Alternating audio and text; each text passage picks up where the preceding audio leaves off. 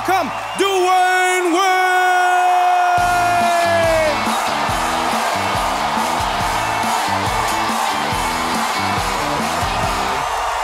Welcome.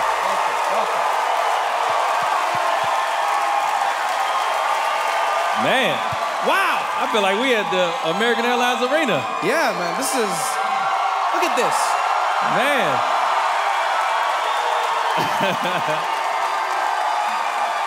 This is all you. Welcome to the show. Thank you so much for making the time. I mean, like everyone wants a piece of Dwayne Wade down in Miami. We're so lucky to get you. Let's just jump straight into what is a culmination of one of the most prolific sporting careers people have ever seen. This is your final season in the NBA. Is it surreal for you every game you play? First of all, thanks for having me on the show. What do you... No, I appreciate it. Thank you. You know what? You know, I've been playing the game of basketball since I was 5 years old. I am now 36. So I've been playing for 31 years. So this is what I've mastered, right? This is what I've been good and great at. Right. So it definitely is a little nerve-wracking. You know, you're a little nervous because I don't know if I'll be great at anything else like I am basketball, right? But, you know, I just decided after a long summer, you know, of really thinking about how I wanted to see my career end, get an opportunity last year to come back to Miami. I just felt, yeah. I felt the timing was perfect for me. I don't want people to think I'm retiring because I can't play no more. I just want people to understand I'm retiring because I'm ready to walk and do something different, not because I can't play the game of basketball. I came out and watched my first Miami Heat game, and you were playing, and to see the love in the crowd was amazing. But what's also interesting is to see how that love follows you off the court as well. You are somebody who has had the opportunity to engage in business opportunities beyond just basketball. You're a mogul now. I mean, you're involved in clothing. You're involved in your own shoe line. You have ties. You have socks. You have luggage. You have like Dwayne Wade. Seems like it doesn't seem like you're going to be struggling to do anything when you leave the NBA. What do you enjoy about being in business? What I enjoy about it is, first of all, you know, just being a young kid from the inner city of Chicago. My dream was to play Chi-Town, okay. My dream was to play in the NBA. And once I got the opportunity to get here, then so many doors opened for me. And I was able to step through those doors and learn different things that I never really thought that I had the passion for or the knowledge for. So I've been able, all these things that I've been a part of, this ain't stuff I went to school for. You know, this is stuff that I either had, you know, I've learned through traveling or I learned through meeting people that, oh, I like that. Oh, let me think about doing that. So all these things that I'm doing, I've picked up along the way of just living life and going places and being open to new things. So I enjoy it. You know, I enjoy being able to use my creativity, to have an amazing team behind me, to be able to use their creativity and be able to hopefully give the consumers, give my supporters, give the fans, you know, something that they love and enjoy as well. So that's all I'm trying to do. Right, and you're doing it 1,000 times over. You have the business, you have the basketball, and a large part of Dwayne Wade has been getting involved in the community. You know, you've mentioned a few times now, coming from Chicago, growing up in Chicago. You know, as many of us know, we've been on a journey with you as fans where we've gone through the ups and downs of Chicago in your life. You know, losing loved ones to gun violence was a really tough time for many people, I'm sure you the most. Mm-hmm. When you look at that journey and when you look at what you want to do now in both Chicago and Miami, you have a few initiatives that you're working on now. Yeah. What is your dream? What are you trying to implement in the communities to try and help people? Yeah. So when I was a little kid, you know, I just remember, you know, always saying to myself, if God blessed me with an opportunity to make it, right? To be able to give back to others, I want to do it. And I want to do it in a big way. You know, I want to be able to bless communities in a way that's going to change their lives if I get that opportunity. And once I got the opportunity, I wanted to live right. You know, I wanted to do what I said. So, you know, in Chicago first, from my mother's standpoint, I said, you know what, Ma, here's a church. You do your part with the church. I bought my mom a church early on so she can continue to save lives. Bought your mom a church. I bought my mom a church. That's a whole nother story, how we got to that point. But I ended up at my mom a church, and I said, you do your job to to save lives. My mother is an amazing pastor in the city of Chicago. My dad is into the community. My dad does amazing. That's where I got it from. I watched my dad for so many years give back to the community. He had me out there as a kid. Even though we didn't have a lot, the things we had to give away, give to others. If I had 2 pairs of shoes, I only end up having 1 because I gave the other pair away. So I kind of had a family that I've watched my whole life kind of make sure they give. And we didn't have a lot. We didn't have a lot at all, but what we had was more than what others had. And so we wanted to make sure that we can give to the others. So it kind of started from there. And then when I got to college, my college coach always told me, he always said, Dwayne, to much is given, much is required. To much is given, much is required. And I know what he meant at the time. And then once I got older, I started understanding what that meant. I've been given so much, and a lot is required of me. It's required of me not only to give from my pockets, but to lend my voice, to lend my face, to stand up on this platform and support and talk about. So all those things. That's something you haven't been afraid of doing. There are a lot of athletes who've been afraid of lending their voice to causes that they believe in or people that they support. Your good friend and basically your brother, LeBron James, is somebody that you've been on a journey with for many years, where you've been speaking about issues. Yeah. We've seen you at sports ceremonies. We've seen you with the Parkland kids, for instance. You spent 3 hours with them the first day they came back to school. Why do you think as an athlete, why do you think it's so important for you to step out from beyond the game and to engage in ideas that you believe in? Well, going back to that, we was in Philadelphia when we heard the news about what happened, and I didn't know exactly where it was at. And immediately, as a parent, I got scared because I have kids in school, and I knew it was what area it was in, but I didn't know which school. So immediately, I'm scared, right? My heart is racing. I'm beating fast. I'm trying to call my kids. And eventually, I got on the phone with my kids, and I realized that they was okay. But then I knew that other parents out there was hurting the same way that I was hurting, was feeling that same anxiety. So once we got a chance to come back to the city, it was just like, hey, can I go to the school? Can I go up there and visit? And I don't know what I'm going to do, but I just want to be able to bring some sort of light. I had just got back to the city. The city of Miami had welcomed me back with open arms when I got traded back. And I wanted to bring some light.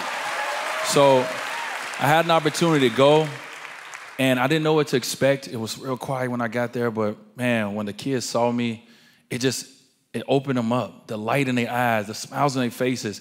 That right there was one of the most important moments in my life of, what basketball has done for me and the platform that I have, this is what it's about. And I got an opportunity to sit down in a room with their leaders and talk to them about, hey, what can I do? What can my team do to help support you guys' initiative, what you're trying to do? And it started from, my voice. Then it went from the support financially and so forth and so on. And we continue to do things. We did exhibits here in Miami and New York and LA. We continue to support because this is my community. This is our community, and it means a lot to us. As you can tell, the people love you as much as you love them. Welcome to The Daily Show. I appreciate you. What a great time to have you on as well, because, you are an amazing basketball player, but then today you have been in the news for something that happened on the court that got someone thrown off the court. It was a little altercation that you had with a Pacers player. I didn't start it, though. We have to say that first. Okay, you didn't start I did not start it. Right. But it gets heated. What was interesting is I haven't seen many fights in basketball that end with one person blowing a kiss at the other person. I'll agree with you. I will agree. But was it really a fight, or it was more of an altercation? It was an altercation. Right. And you see altercations ending kisses all the time, I'm sure. That is true. See? Thin line between love and hate. That's what that is. Did you think about the move before you did it, or was it just in the moment? You were just like, this is me saying goodbye. If I say it was in the moment,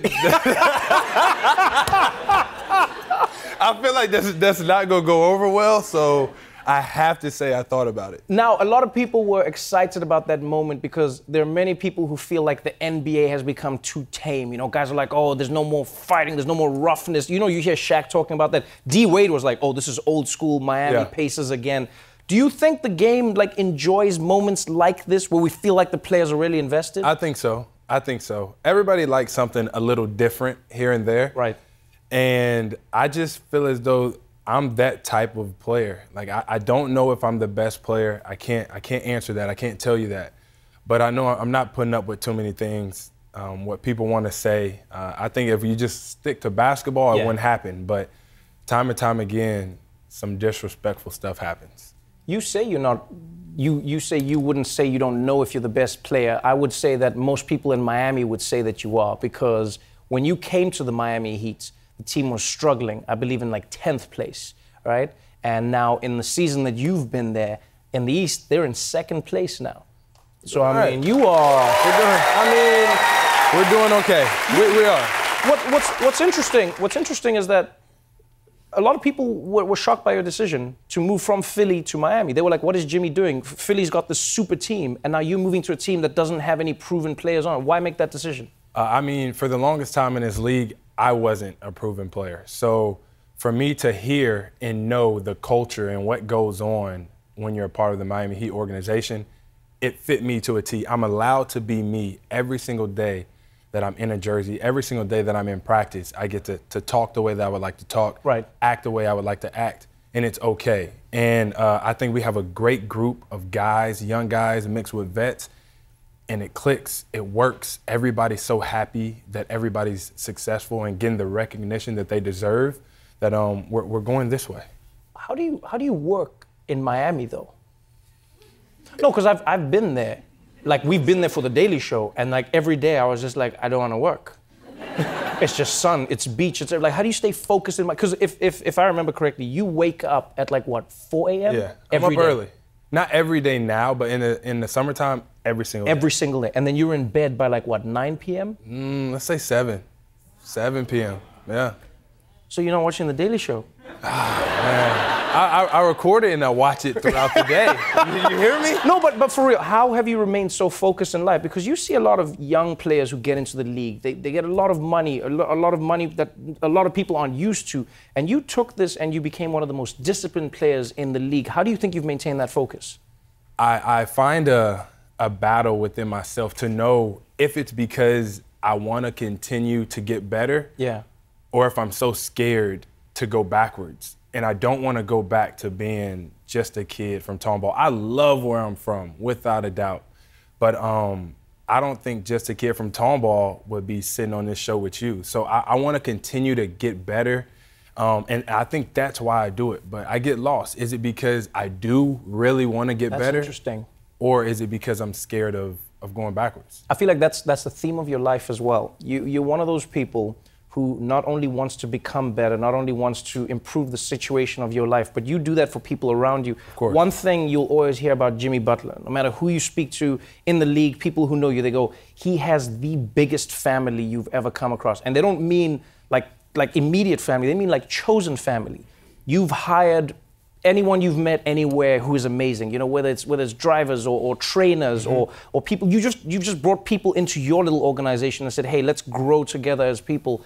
What is it about other human beings that makes you want to improve their lives? I think that somewhere down the line, on many different parts of my life, somebody have given me a chance, whether it be at junior college, at Marquette, you know, with the Chicago Bulls, now with Miami, that I've come across so many great people, and I want them to help me be better as I help them be better. And when I say family, it's like we do everything together. When I have to be up at 4 a.m., they have to be up at 4 a.m. Oh, wow. Yeah, everybody. Oh, wow. It's not a game. Everybody. I don't want to be in your family. Yes, you do.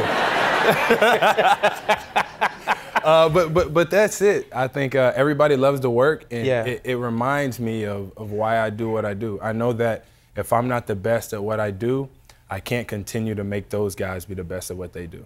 You also have an interesting life that many people wouldn't know about. You know, it began in an interesting way, but you are a passionate wine collector. And your dream is to just like retire on a vineyard. Just like go out there and like grow grapes. And never see me again. You may be able to see me again via Skype or whatever they use nowadays. It's just like gonna be you? Just like doing your thing? And my family. We're all going to And then everyone's going to be picking the grapes? Oh, yeah, except for me. I don't work way too hard. I got to put my feet up and enjoy it. Why wine, though? I don't know. I feel like wine, to me, is a lot like people in the sense that it tells a different story. every bottle, every vintage, every year. And the more people that I come across and I learn so much about different people and different cultures, wine for me, I mean, you might get a little buzz from it, but that never hurt. It's the best. It tells a story. It does. I know that you celebrated the birth of your son, right? Daughter. Daughter. Oh, congratulations. Daughter, thank you. Congratulations. Yeah. So I know.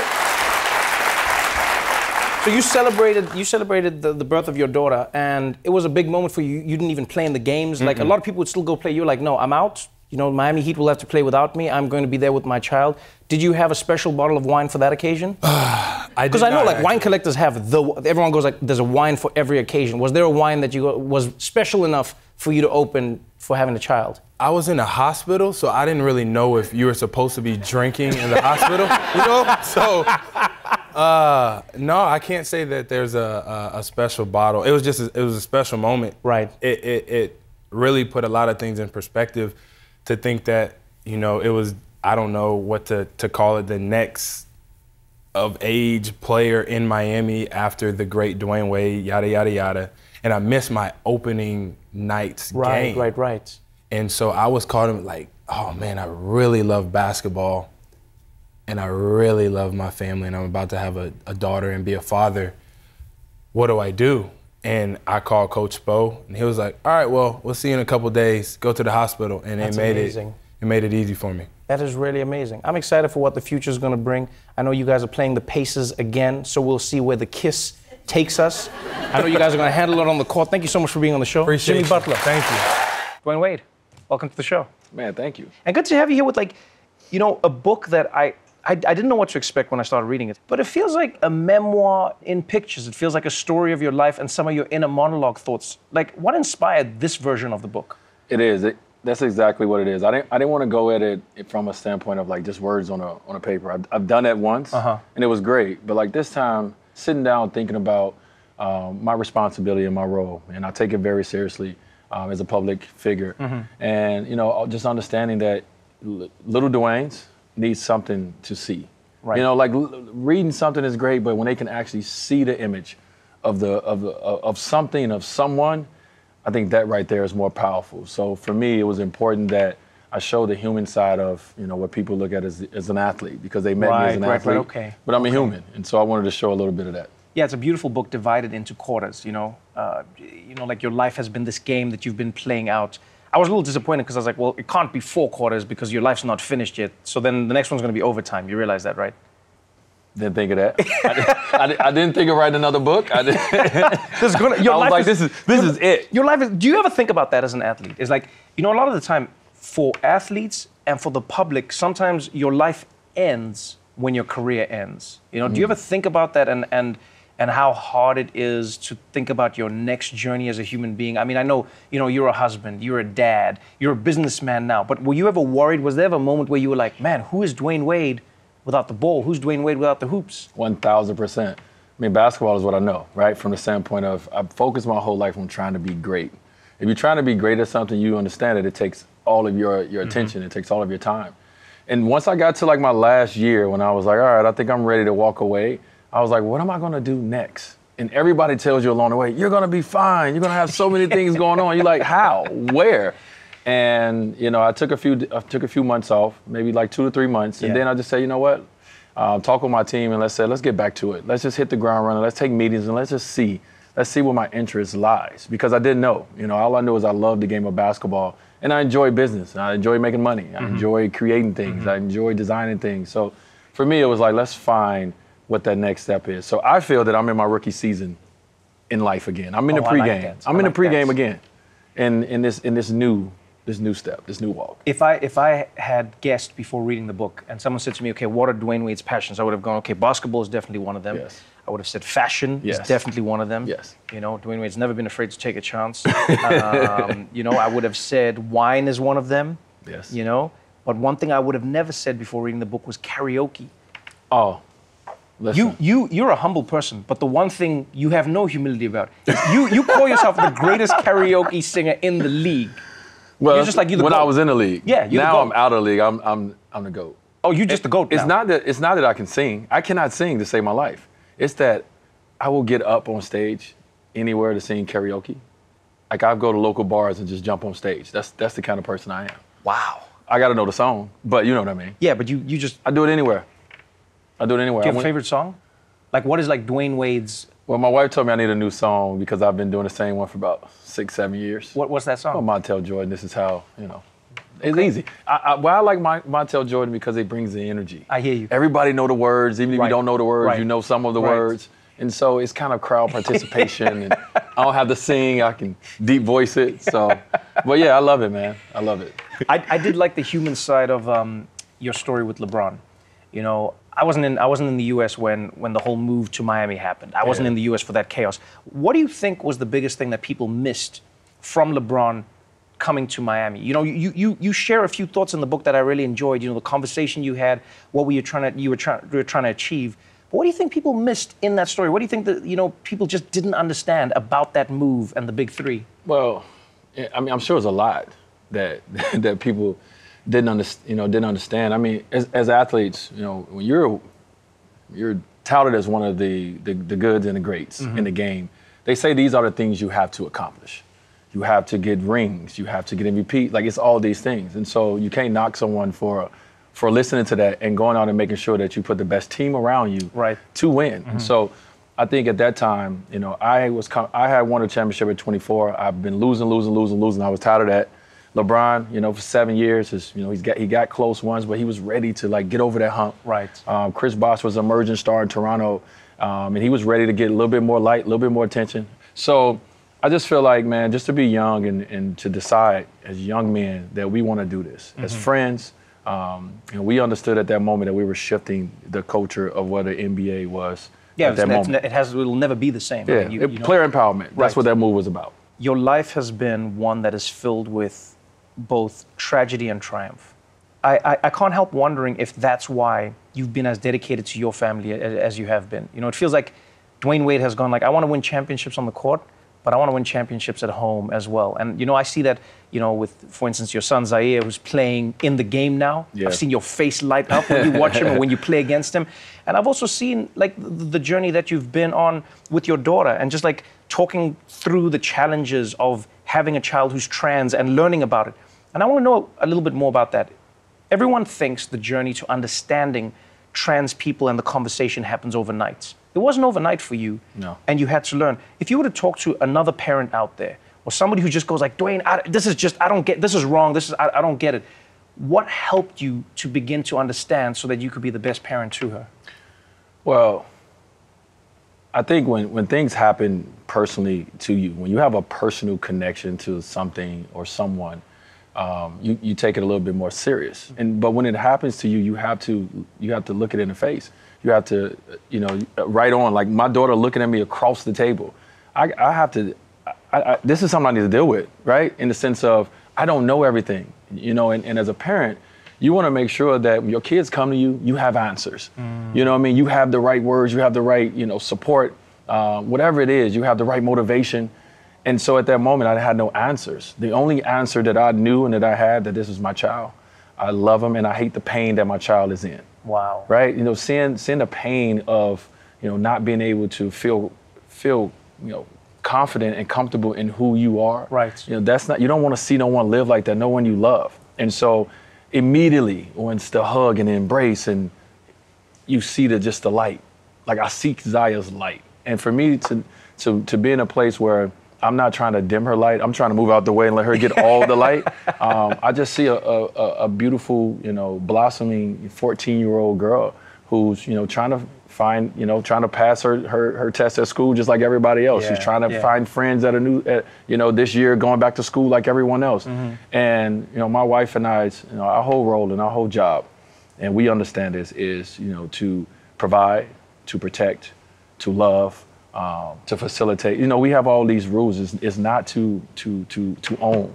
It's not to say you're going to be this and you're going to do that. Right. It's to find out who they are. It's to find out what their likes and, you know, and what are their dislikes, and try to help them, you know, through life. You know, be the best they can be. Find themselves. It's not about us. You know what I mean? It's not about us. That's hard to accept as a parent, man. Yeah. But you're doing it. Dwayne Wade, thank you again for joining me on the show. Congratulations. This is a really fantastic coffee table book / memoir-ish vibe. And I'm excited to see what overtime is going to bring, man. Congratulations. Thank you, my dude.